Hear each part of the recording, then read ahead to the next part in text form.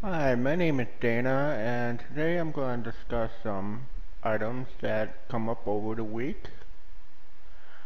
Hopefully nothing related to the coursework I'm doing. A little while ago, I saw that American Idol was canceled after 15 seasons. Now, I am not a fan of American Idol. I mean, a couple of the contestants were pretty good, but I don't. Let's put it this way, I am not a fan of reality TV, period.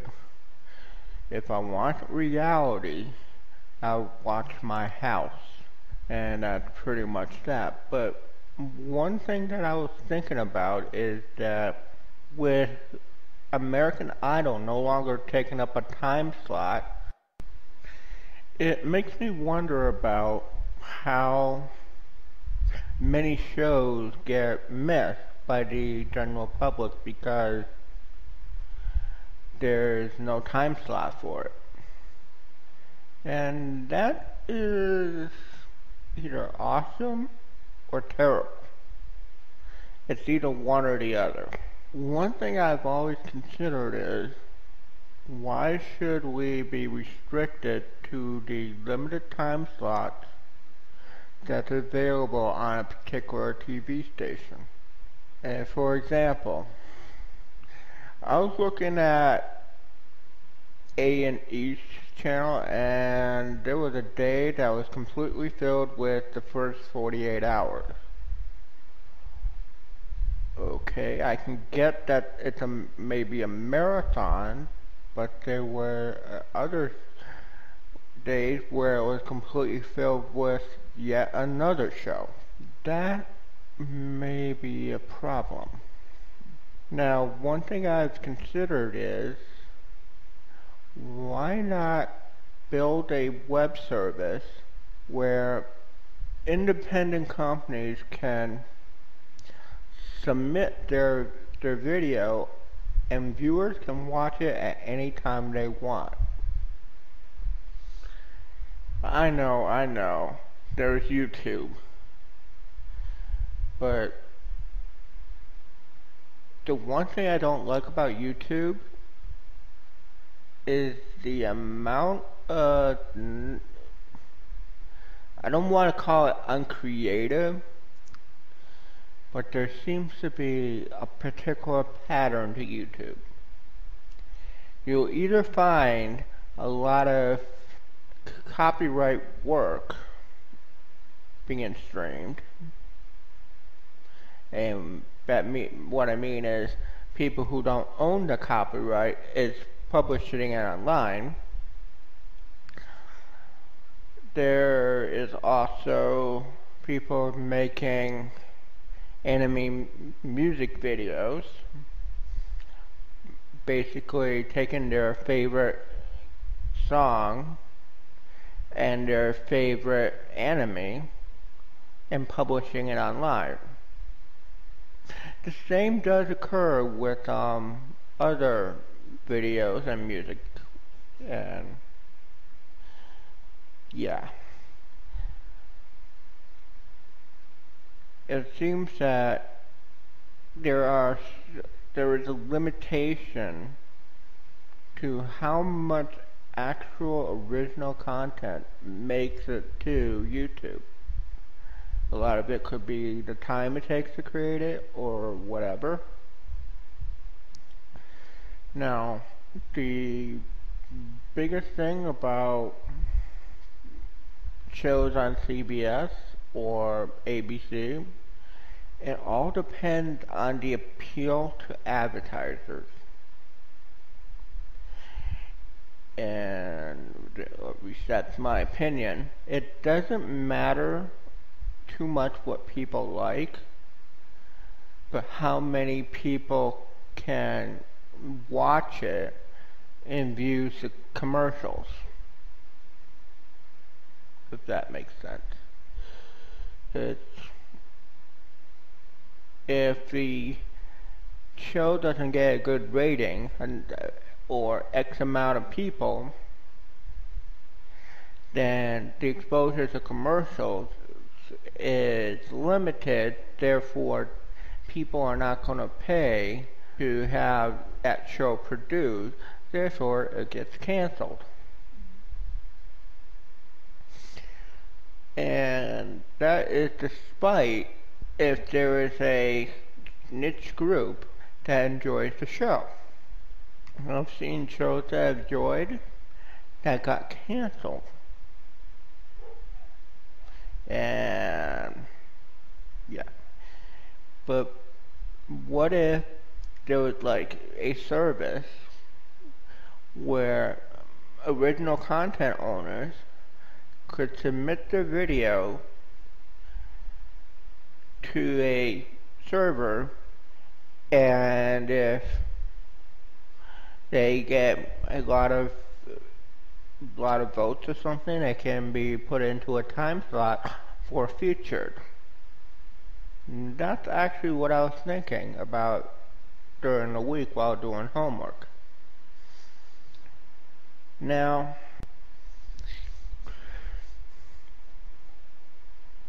when I was on Showtime Anytime this week, I was actually watching Penny Dreadful.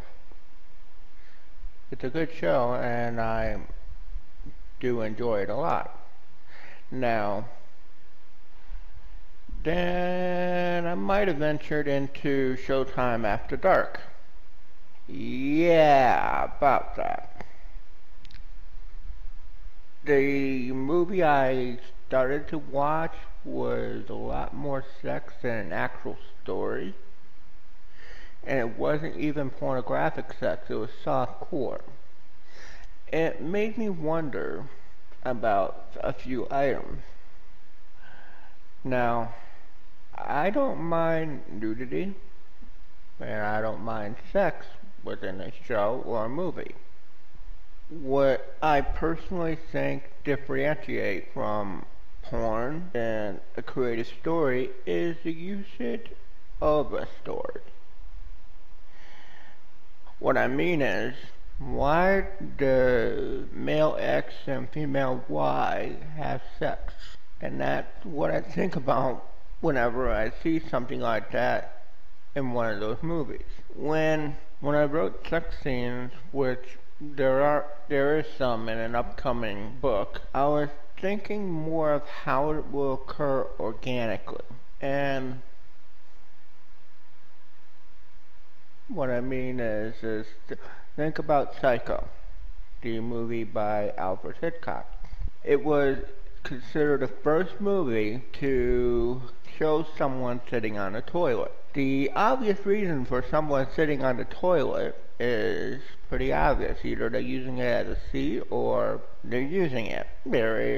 But they can be incorporated into a story if the other male actor is brushing his teeth, and it can be incorporated into the story if the male lead and the female lead are actually having a conversation while the guy is brushing his teeth. It does not actually mean that there are fart jokes involved. Now, one thing that a friend of mine mentioned was when dealing with anything that might get a little raunchy, I might want to consider why. Why is this occurring? Why is this happening? And can the story live without it? If the story cannot be pushed forward by a sex scene, it should be cut. Now, and let's get another example of a semi-sexual scene in the novel I'm reading, Vampire Academy. Now, to avoid spoilers, I'm just going to avoid over-spoiling it. I'm just going to say that the instance started as a need for survival in terms of feeding the vampire, but it turned into a drug habit, a jealousy over time, which I actually get. It was actually put in very nicely. And but there's also circumstances where in other stories someone comes up to a vampire and say, just bite my neck, I miss you, I love you, blah blah. Unless the vampire was mesmerizing the person, that doesn't make much sense. And the final topic is artistic nudity versus just nudity. Again, it all falls into what is happening and what the purpose of the photograph is. I had displayed the Brianna Skin Deep pictorial to some people and they said it was very hot. I'll take that compliment. But what I was doing with the pictorial was extending what actually happens in the story. For those who don't know, they haven't seen the pictorial, it is available at Drive-Thru Comics and at the Dark and Visual store. It actually focuses on what she did at Darling Moonshine. Now, the set may not look like Darling Moonshine because I actually used a pre-made set from Iron Man 13. That's the vendor's name from Renderosity, and use poses from that, as well as others. Now, and my purpose for that was to show the central side to the striptease rather than over-sexualizing it. I hope I accomplished that, but I'm always waiting for comments. And I think that did qualify as artistic nudity. Now, I am on the fence. I am on the fence of what I would consider a photo where a woman's on all four and her ass is facing the camera. And I'm trying to figure out what exactly is the purpose of this photo. Now, in a different photo, a woman is standing that displays her entire form and curve, and that seems more to artistic nudity than the former I just mentioned. And if fingers are touching any genitalia, that really stretches the definition. And yet, I see a lot of that at DeviantArt. I mean, yes, a lot of it is hot. I'm not denying that. But is it artistic nudity? And I do have my opinion, but I also don't believe in censoring. It is not my job. If DeviantArt had a problem with it, they can deal with it. And like I said, I do have my opinion. And I have a certain way I like to go when I create artistic nude renders, and I hope people do appreciate them. But I think that it falls into the line of you cannot really define art. People have tried, and people have failed. What I mean is, that about wraps up this subject. If you have anything you want my thoughts on, leave a message in the comments and I'll discuss it in the next vlog, or I will just directly reply depending on the nature of the comment,